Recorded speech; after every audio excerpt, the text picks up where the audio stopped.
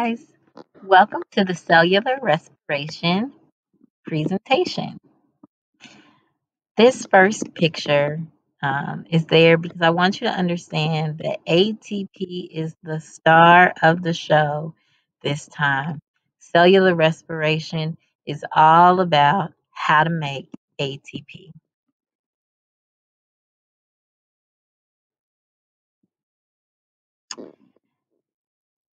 ATP, as you all know, stands for adenosine triphosphate.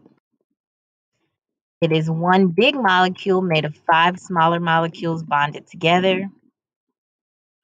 It's made of an adenine, a ribose sugar, and three. So, how does ATP exactly give cells energy?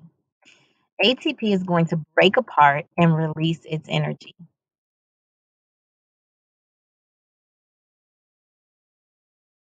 When ATP breaks apart, it releases energy and loses a phosphate group.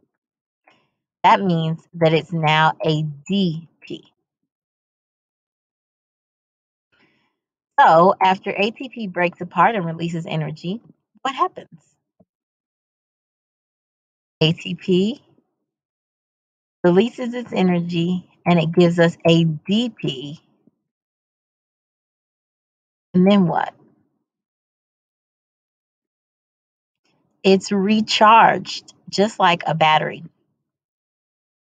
ADP uses its energy and then it gains an extra P and is recharged back to ATP.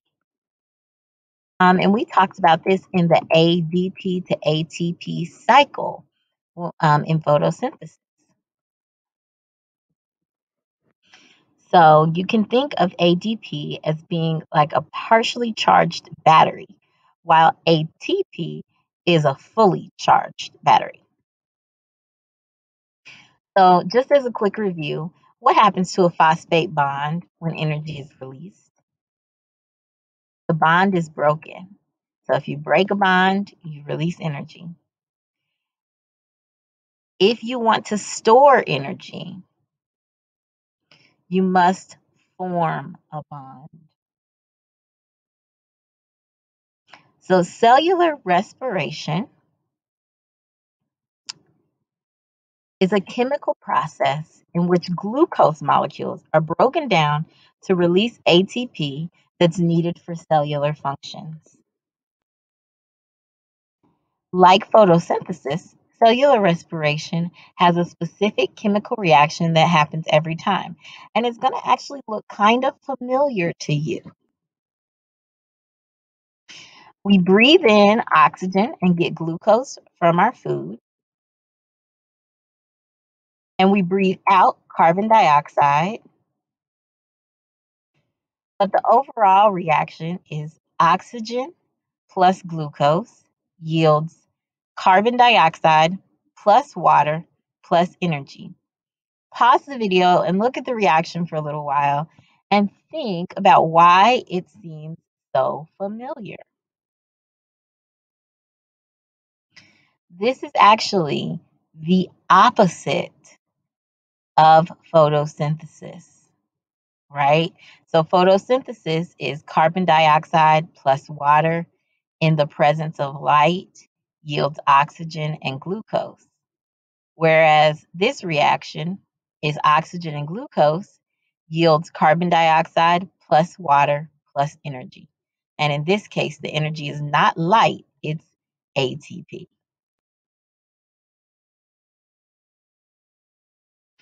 So cellular respiration can be divided into two main parts. There's aerobic respiration and anaerobic respiration. In aerobic respiration, oxygen is required, and it happens in the mitochondria of the cell. So if you think about an animal cell, sometimes you'll see the word mitochondrion instead of mitochondria, but they're the same thing. Okay. And one thing I want to tell you about the mitochondria is that mitochondria, just like chloroplasts, have their own DNA. So in your cells, there are mitochondria that have their own DNA. And one way that this is used in real life is when someone is murdered, they sometimes can find DNA that's from the mitochondria, and that will tell them who the person's mother is. So when they are tracing, for example, some of these ancient Egyptian um, mummies that they're finding, they're able to extract the mitochondrial DNA, and that can tell them who the mummy's mother is. And I've seen some specials where they've used that to construct family trees. So the DNA in the mitochondria is very important, and it comes from your mom.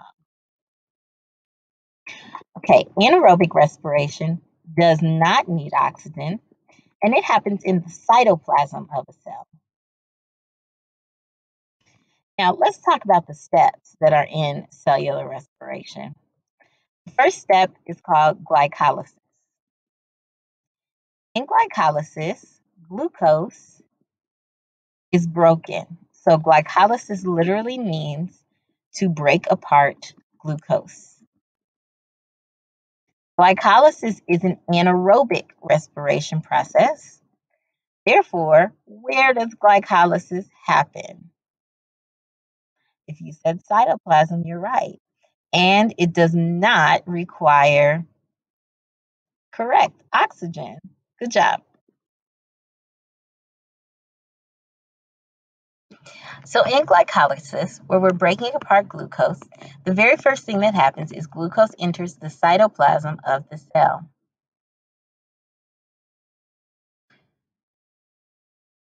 There are enzymes that break glucose into two molecules. This part of glycolysis uses two ATP molecules. These smaller molecules that glucose is made into are called pyruvate or pyruvic acid. When the bonds in glucose break, energy is released and it's stored in four ATP molecules. So glycolysis makes four ATP, but it uses two ATP. So the net gain of glycolysis is two ATP. So when you think about net gain, overall, how many ATP are there? So 4 minus 2, because we use 2, gives us 2.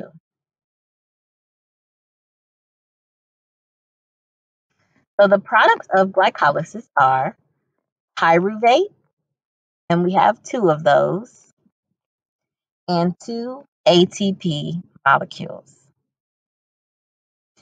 After we finish glycolysis, the cell has only used 10% of a glucose molecule. So that means that the process has to continue. So step 1 was glycolysis. Now, what's step 2? Well, that kind of depends on what conditions the cell is under. So after glycolysis, we have to stop and think, is there oxygen available to the cell? If yes, then we'll undergo aerobic respiration. If not, we'll undergo anaerobic respiration. First, let's talk about aerobic respiration. So the product of glycolysis, which are two pyruvate molecules, will then move into the mitochondria where they're used for aerobic respiration. So we took the glucose, we broke it into pyruvate in glycolysis. Now that pyruvate is going to go into it's going to go into the mitochondria, into the mitochondrial matrix. During aerobic respirations, there are two processes that take place in the mitochondria. There's Krebs cycle and the electron transport chain, or you might see it written as the ETC. So the mitochondria has parts, and it does have a matrix, which is kind of the inside part. It's got cristae, which are these folds that are in the mitochondria. All right. And it's got an inner membrane and an outer membrane. So when the Krebs cycle takes place, the Krebs cycle is going to make carbon dioxide, and that carbon dioxide is going to be released. But it's also going to make two energy molecules called NAD and FAD.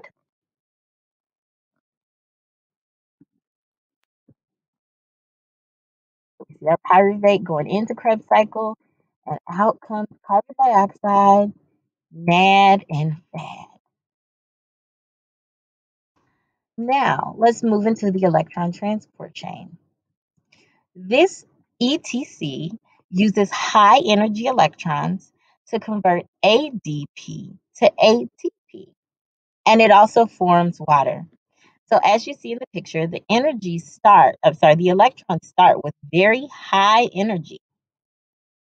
And as they go through the ETC, the electrons will make ATP, but they'll also lose energy, like going down steps. So at the very end, we have these low energy electrons that help to make water. Together, the Krebs cycle and the electron transport chain make about 34 ATP molecules. Now, this number is still hotly debated, but we're going to go with 34. So again, for aerobic respiration, we have our overall reaction. 6O2 plus glucose yields 6CO2 plus 6H2O plus energy in the form of ATP. In Krebs cycle, we make carbon dioxide and we make energy. And in the ETC, or electron transport chain, we make water and we make a lot of energy, about 34. So our total products are water, carbon dioxide, and ATP. So what happens if it's the other situation where there's no oxygen? So remember, after glycolysis, the cell thinks, is there oxygen available? If yes, we do the steps that we just did, aerobic respiration. If no, we have to move into anaerobic respiration. So in anaerobic respiration, this is releasing energy from food molecules without oxygen. Okay. Anaerobic respiration happens in the what? Where do anaerobic processes take place? If you said cytoplasm, you are correct. So remember, in a cell, this is going to take place in the cytoplasm, so outside of the mitochondria. There are two types of anaerobic respiration. There's lactic acid fermentation, and there's alcoholic fermentation. You have all felt lactic acid fermentation happening before. So this is a process that occurs in animal cells when oxygen is absent. It happens during rapid periods of exercise, when your body cannot supply enough oxygen to the tissues or to the muscles. So if you were to right now drop down to the floor and do a plank and try to hold it, you're going to begin to feel lactic acid fermentation take place.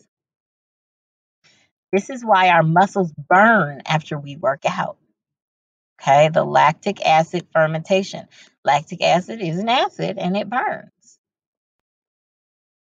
The other type of anaerobic fermentation is called alcoholic fermentation. This happens in plant cells and yeast in the absence of oxygen. So we actually did, and that is the end of our presentation on anaerobic respiration. Thank you so much for listening, and I will see you in class. Bye-bye.